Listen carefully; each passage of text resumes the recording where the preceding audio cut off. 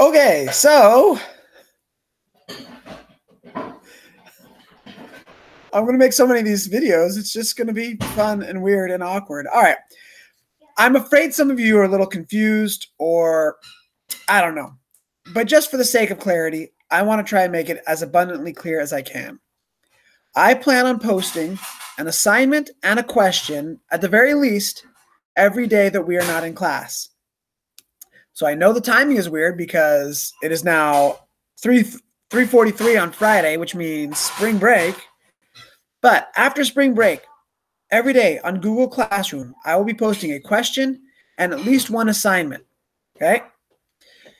I am taking roll based off of that question. You have to answer that question. So I'm going to show you what that looks like, the best way to see this stuff. So let's see if I can do this here and show you on Google Classroom where I'm talking about.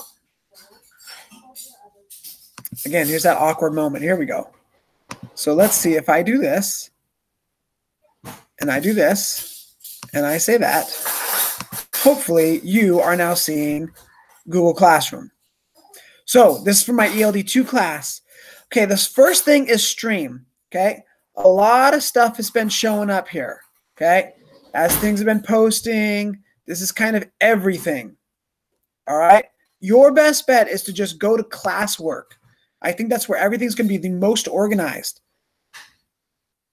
And you can see day 3 and the question, did you read for 15 minutes today? If I go to day 2, question, did you read for 15 minutes? Day 1, question, have you done your 15 minutes? Those are the questions for that class. That's ELD2. If we jump over to English 1, for those of you in my first period class, same thing. The stream has everything, and it just kind of goes in order. Just like a Facebook or an Instagram stream or feed. But the classwork, it's all kind of organized. So go to the classwork page. That will be your most effective way to follow. So again, day 1, question, have you read? Day 2, did you read? Day 3, question, did you read for 15 minutes? By answering those questions, you are participating in class and you are present. If you do not answer the question, even if you do the work, if you don't answer that question, I am marking you as absent. It is the easiest, quickest, most efficient way for me to take roll. And so if you do the work, answer the question. If you answer the question, do the work. But I'm taking roll based off of that question. All right, for ELD1, real quick, I'll show you the same thing. I'm organizing them all the same way, and I intend to continue to do it this way. So we have, for ELD1, same thing. We got day 1, day 2, day 3. And as it catches up here, you'll see day 1, question.